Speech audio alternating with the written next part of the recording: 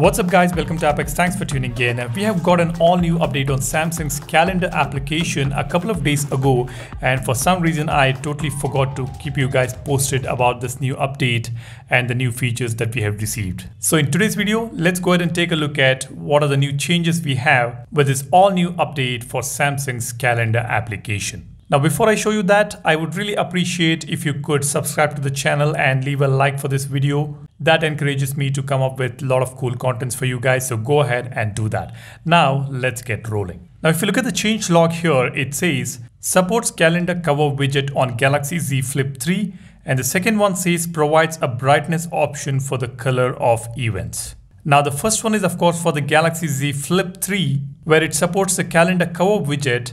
Since I don't have the device here, I would not be able to show you guys how it works, but I am getting a fold device very soon and add it on the channel.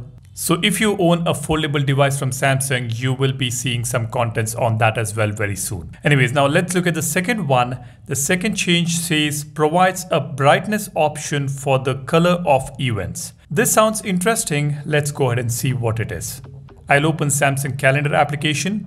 As you can see, we have got an orange dot here on this hamburger menu, which indicates that we have got a new feature here. I'll tap on this. Now let's go to settings. Here you see we have got an all new option now. It's called event colors. This option wasn't there in the previous version, but with the previous update, we got this event title font size along with the One UI 4.1. And now with this update on the calendar app, we have event colors. Let me tap on this. We have options like very muted, muted, bright, very bright. Now let me just go back and show you what are these event colors. As you can see on the month view, we have got these bars which indicates the number of events we have. And when we pull this and expand the month view, we get to see those events in detail. So these are indicated by different colors here. With this all new update and with this all new feature addition, now we will be able to change or customize the brightness of these event colors. Now again, let's go to the settings and tap on event colors. Here it is muted. Now what I'm going to do is I will select very bright. Now let's go back. As you can see, these event colors are brighter than before. Let's do a thing. Let's take a screenshot of this.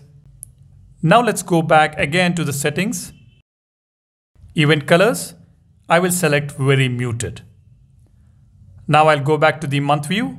As you can see, the colors are muted here. I'll take another screenshot here to compare the previous screenshot or the previous brightness option. Let me open gallery and open the screenshots I have taken.